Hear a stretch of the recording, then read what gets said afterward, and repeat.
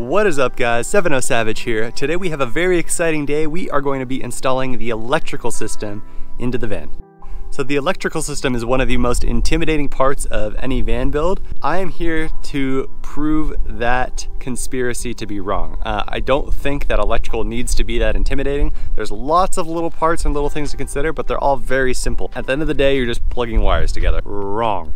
This is the outlet coming to you from after installing the electrical system, and I can tell you now that it is very dangerous. I had a couple of very close calls. Thankfully, I had no injuries, but they were only closely avoided.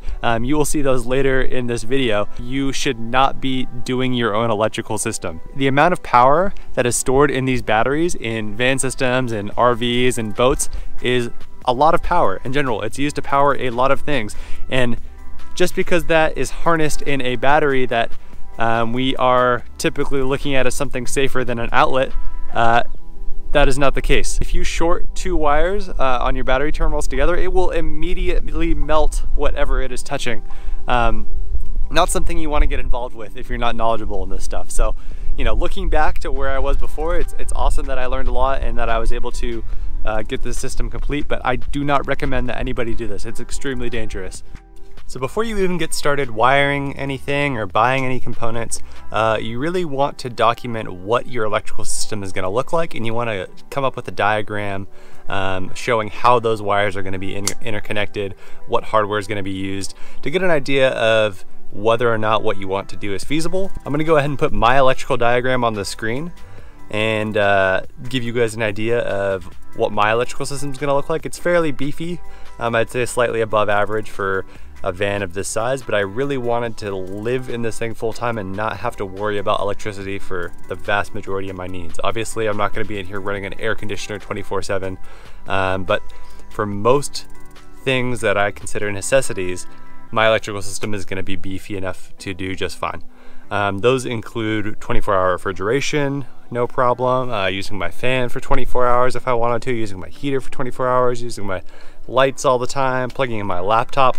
And I'm even thinking about getting a gaming laptop and using that because I am a gamer. That takes quite a bit of power. I'm gonna have a water pump, a water heater.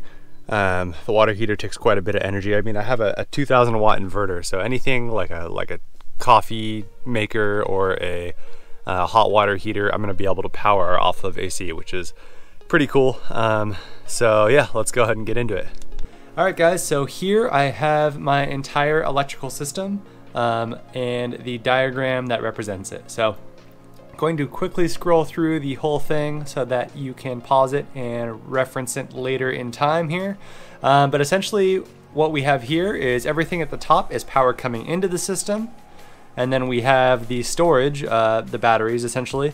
And then underneath that, we have all of the output of the system. So all of the appliances, 12-volt peripherals and stuff like that. I'm gonna go over this very briefly. If you do want to see a detailed description of this electrical diagram, put a comment below requesting that, and I'll go ahead and make a separate video. So anyways, we have our solar system here. I have 300 watt solar panels on the roof. There's another video on my channel installing that, which you can take a look at. That has a inline fuse into the solar controller, into a breaker going into the system. I have an alternator system that essentially charges the house batteries from the car batteries using a Renogy DC to DC charger. That's not in this video. I haven't actually done this yet, but that's coming in the future. The battery system itself, I have 400 amp hour batteries, all fused on the positive terminals. There's a switch coming directly from the batteries onto the bus bars, preventing all current flowing in and out from the batteries from flowing if I turn it to the off position. I have a Victron battery monitor, which essentially just connects to the negative side of the shunt there. And on this side of the system, I have my 12-volt fuse block with all of my 12-volt accessories here.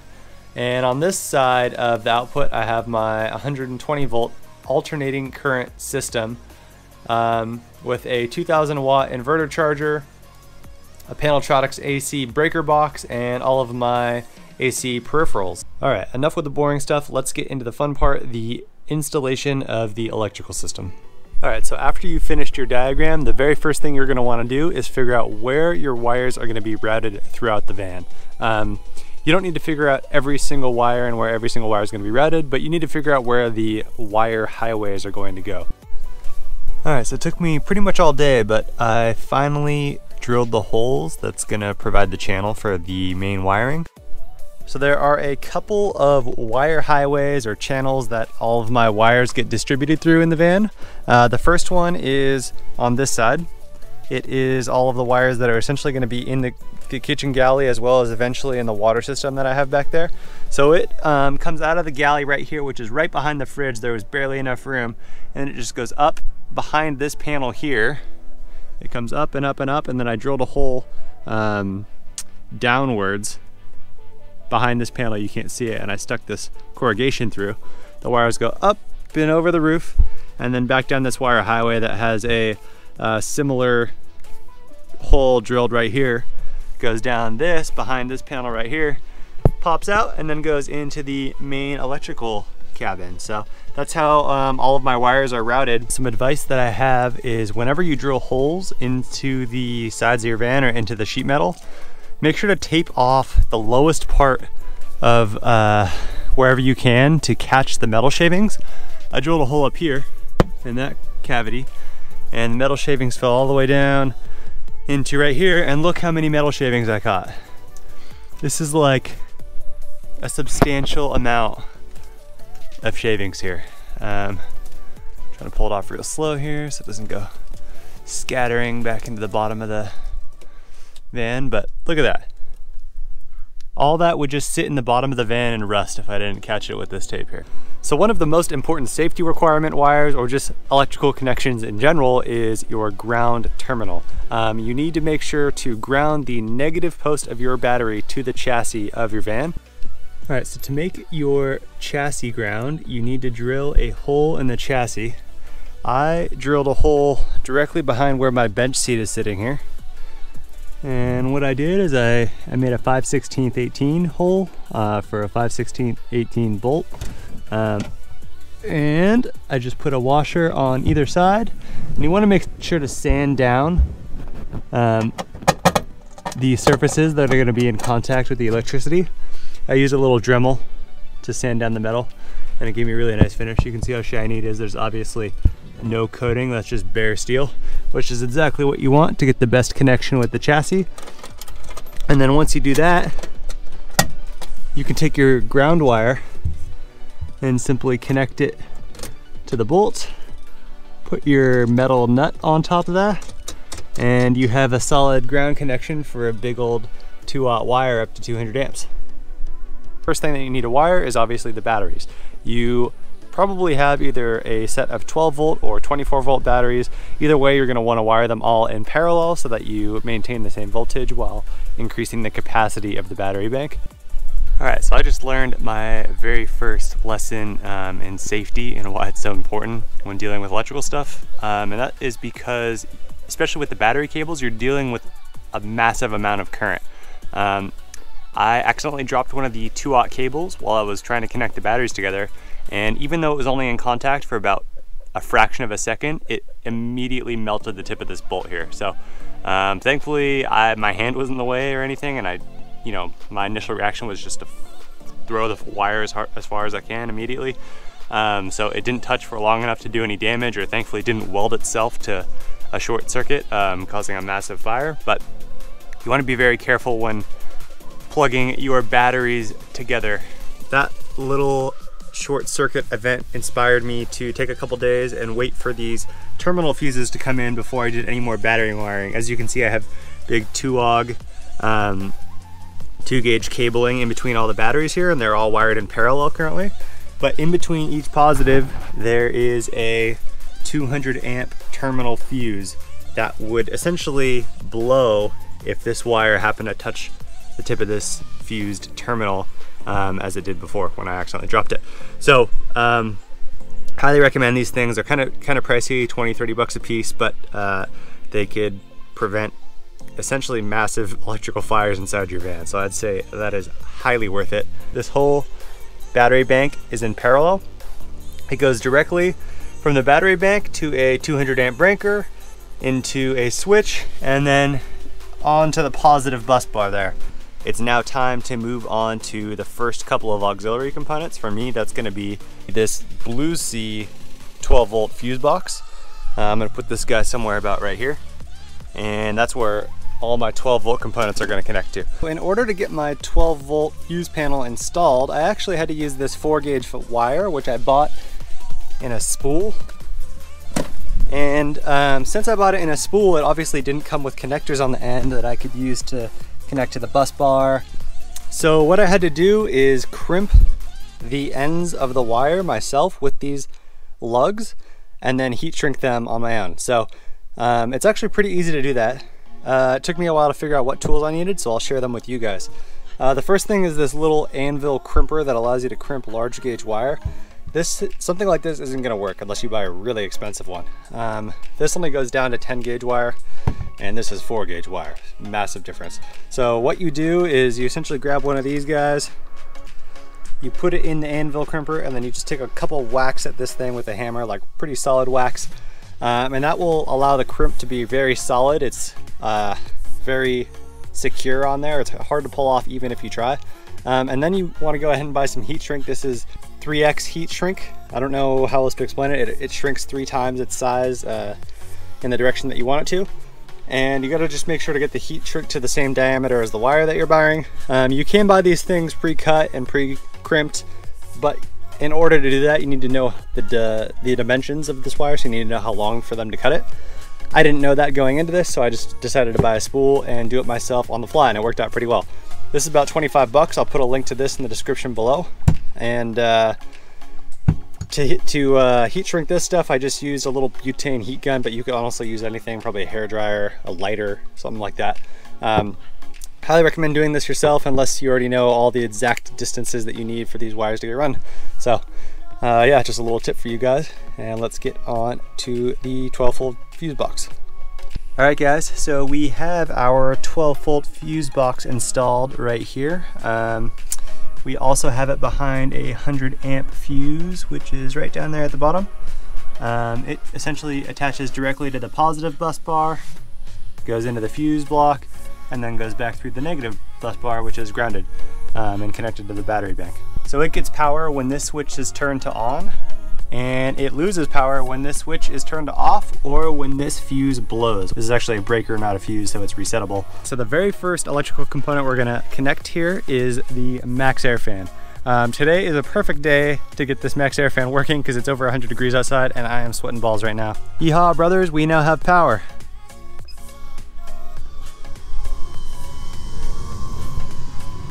Time to connect the solar controller. I got both the solar charger and the battery monitor hooked up here. The solar charger looks quite confusing. It's really not that confusing. It has a positive and a negative going towards the battery, which I obviously fused with a 30 amp breaker there, which is the same amperage as the solar controller. And then it has a positive and negative from the panels themselves that comes up from the roof there. So those essentially just go back down here into the battery where they get routed. And then the battery monitor only has one cable attached to it. It's a data cable, and that comes from the shunt here. So the shunt needs to be connected to the positive of the battery, and then it needs to intercept between the negative bus bar and the battery. So the shunt has to be the very last thing in the circuit here, which it is, and it's reading 13.7 volts. If I look up my phone here, I can see the wattage of the solar panels, how much they're giving me right now, which is 120. It could be getting throttled because the batteries are pretty full. And then I can also check out the battery monitor on my phone here. It looks like it's showing 100% state of charge. They're currently drawing 8.5 amps, which I believe they're actually gaining 8.5 amps from the solar controller here. And yeah, everything's hooked up and ready to go. So now on to the fun part and hooking up some more peripherals. All right guys, we got a couple of new things installed here. First of all, the Wii Boost, which is awesome. It actually works pretty well. When I hold my cell phone close to the internal antenna, I get about double the cell reception that I normally do, which is better than I was expecting. And yeah, pretty stoked about that. The Wii Boost is actually routed through the switch, which is pretty cool.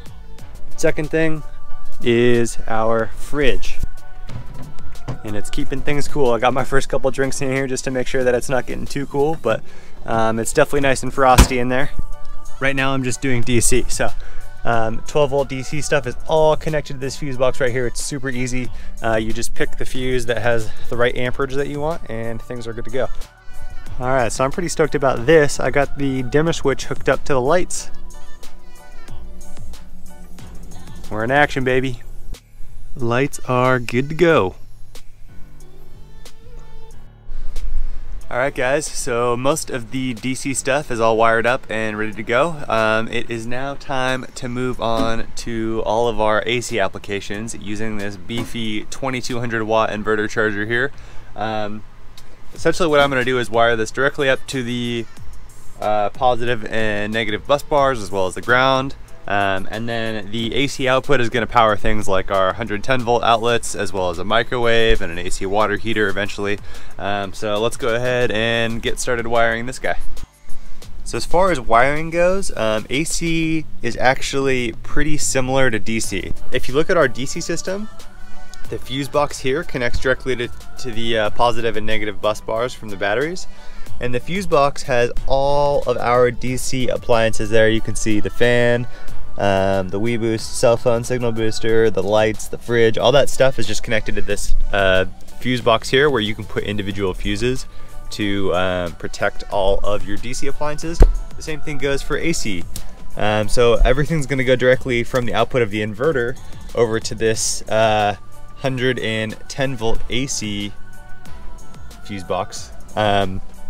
And all of the wires are gonna run from this to their AC appliances. So the biggest difference with AC is that you have 3 wires instead of 2. Instead of a positive and a negative, you have a hot, a neutral, and a ground. I highly recommend watching videos on how AC power works in general, just so you have a good idea of what AC power is and why it's different than DC power. That's really gonna help you understand how to kind of check your circuit and fix things that aren't working, rather than just trying to fix them, because a fix that fixes something without you knowing how it works is almost as bad as not fixing it at all. Alrighty, I just got this Samlex inverter charger hooked up. It is quite a beefy boy.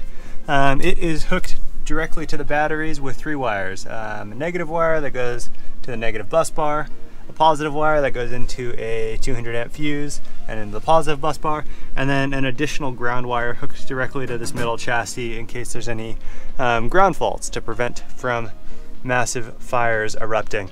So it works. Moment of truth, if I turn it on, it outputs 120 volts AC.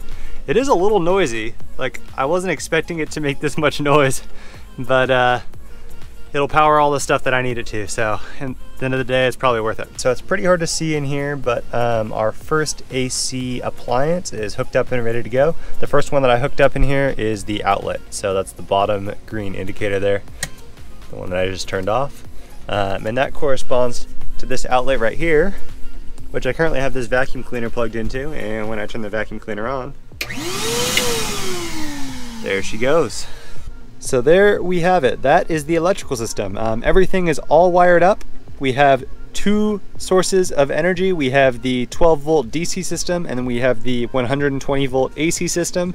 Everything is hooked through multiple layers of fuses. I mean, by the time that you get out to things like the lights and the fridge and any other peripherals, there are 2 or 3 layers of fuses and breakers preventing those things from overheating, preventing wires from melting. So I try to make this system extremely safe. We have our 4 100 amp hour batteries in there, totaling 400 amp hours. We have bus bars, which link to the 120 volt fuse box and the 12 volt fuse box. We have breakers in between everything on all of the larger wires, as you can see down there. Here is the result of our panel that we actually are going to be interacting with on a day-to-day basis. It has the Samlex inverter controller here, that can be used to turn the inverter on and off. and also get additional data on it. We have the Wii Boost, which boosts my cell phone signal when I turn that thing on. We have the Max fan controller. We have our solar charger, we have our battery monitor, and we have some switches for applications, some of which are wired up, others are just placeholders. So all in all, I'm very stoked with how this electrical system came out. In fact, I am very stoked to be alive. I hope you guys enjoyed this video. It was definitely a challenge learning all of this and putting all these parts together, but in the end, I'm pretty happy with how it turned out. I mean, we have all the essentials in the van now, the fridge, the lights, and some other fun stuff. So don't forget to subscribe and like the video. If you hit the subscribe button, make sure to also hit that notifications bell on the right to customize your notifications so that you don't miss any future updates to the van. Thanks for watching, and I'll see you next time.